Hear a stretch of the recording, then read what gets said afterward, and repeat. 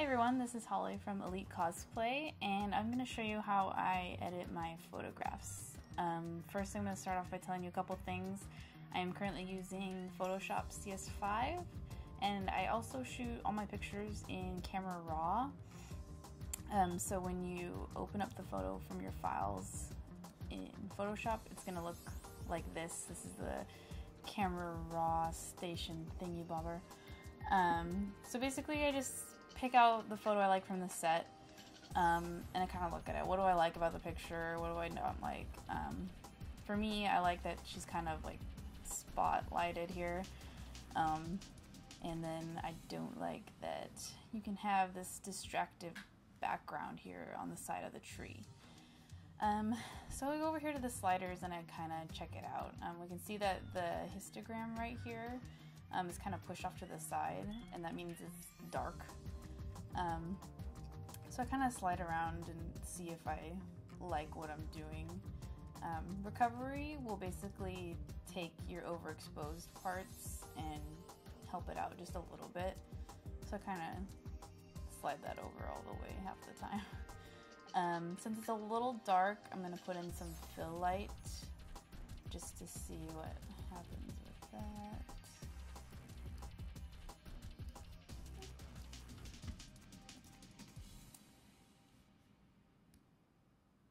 And we can see the slider over here goes more towards the center, and our picture gets a little brighter and has a little bit less contrast. And I kind of like that contrast, so I'm going to move up the fill light just a little bit. But I really like that she's in a spotlight, kind of, so I'm going to kind of keep that going on there.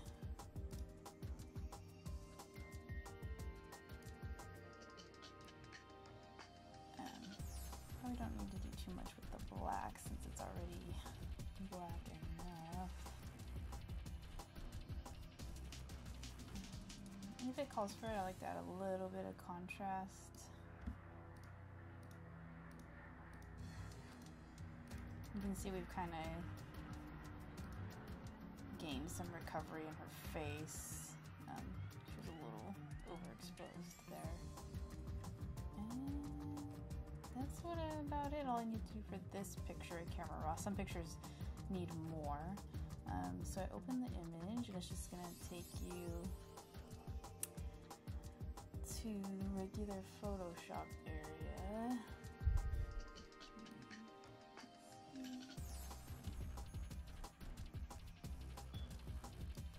And I'm gonna edit out this part here that's kind of distracting, kind of make it look like she's just against a obscenely wide tree. So I'm going to duplicate the layer here, and I'm going to make it a layer mask. And then I'm going to go over to the side here, take the paintbrush and have it on black.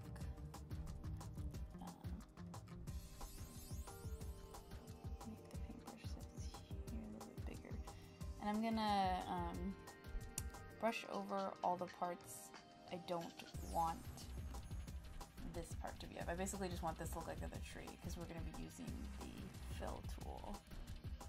So I'm basically just technically erasing these parts on the layer mask here.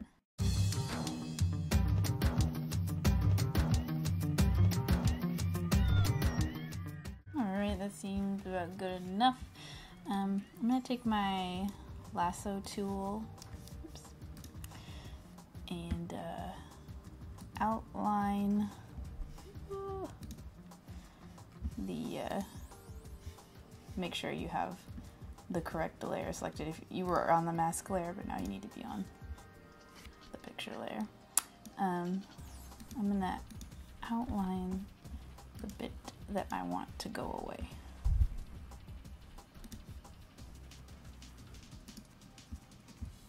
And that's going to be all selected. Then we're going to go to Edit and then Fill. This is going to be content aware. And the content aware is going to take everything except for the place that we masked out.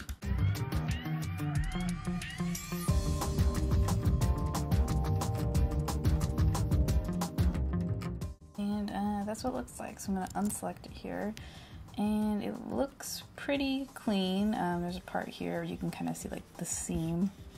So what I do is I do the healing brush, and I'll kind of just go over it a little bit.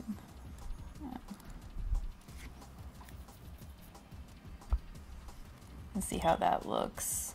But otherwise, it looks pretty good to me. Maybe this part's kind of weird. But, you know, just kind of play around with the healing brush. It can get a little ridiculous.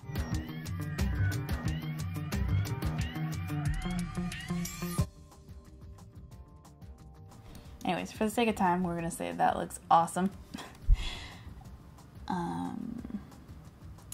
And then sometimes I like to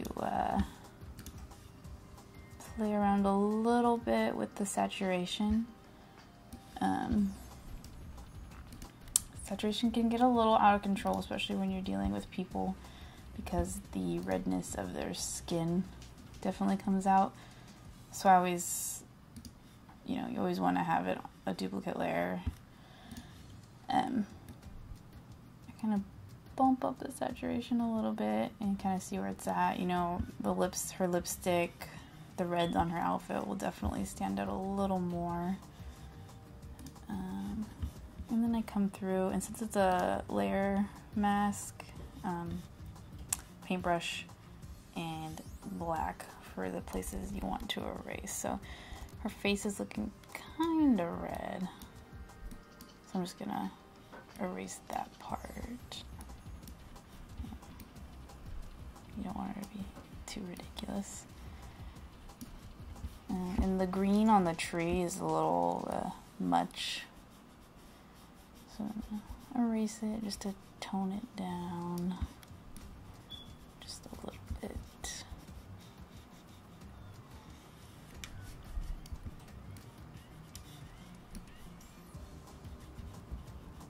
Alright, and then we can go to the preview and see if we like the before and after. So check that. As you can see, obviously the thingy on her wrist definitely pops more, and her eyes do as well. Get a little closer. Yeah, so that looks alright.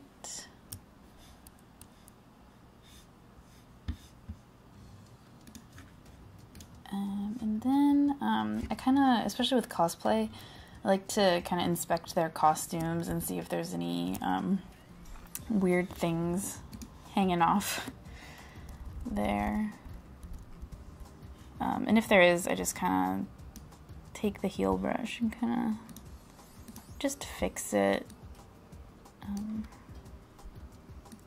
Like thread or anything like that. Her costume seems to be mostly made out of craft foam, so it's a little bit easier than fabric. You can see some glue here. And sometimes the seams can look kind of funny, so I'm going to see if that helps at all. It's alright. It's not bad. But otherwise, I mean, she has a pretty clean costume. Her makeup looks really good. Nothing I would really change.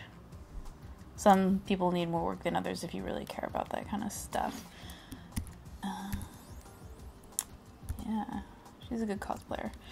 And last thing I kind of like to do for my pictures personally, especially with this one, the lens is kind of focusing somewhere else. I think her arm or her chest or something, not really on her eyes. But it's not too bad when you pull away. But I'm still gonna duplicate my layer. I'm gonna go to Filter, Other, and we're gonna go High Pass. And what this is gonna do is it's gonna kind of sharpen the layer a little bit without making it too noisy, like if you went into the noise filter. I usually try to keep it below a 5, depending on how much sharpening the picture needs. Some need more than other. I'm just going to go with the 4.1 here and see how it goes. So this is what it's going to look like after you hit OK. and you're going to need to go to the layers, and you're going to need to pick. I usually do soft light. It's kind of safe. I don't know why, but it works. So let's zoom up on the eyes here. Kind of blurry. And we can see if you focus, especially in this area here, you can see it go blurry and it kind of pulls together. I don't know if you can see that. You might be able to see it better in the hair. It makes it a little more, everything a little more defined. So I like to do that on a lot of my pictures, even if they are really sharp. Just because it kind of makes it more better. And then a thing that I like to do, which a lot of people don't like to do, but I like to add a little vignetting. So I go to filter and I go to lens correction.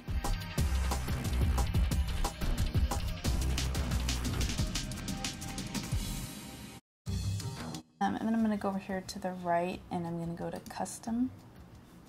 And where it says vignetting, you're just going to want to go towards darken. I usually kind of aim at 30. And I kind of click and unclick the preview button to see what it looks like. And you can see it just makes the corners darker here and definitely gives it more of a spotlight, which I really like. And then we're going to hit OK. And that's pretty much it. That's basically what I do to my cosplay pictures. If I feel like something needs to be more intense, like I did the cosplay from Alice Madness Returns, I will go into some actions over here on the right. Woo.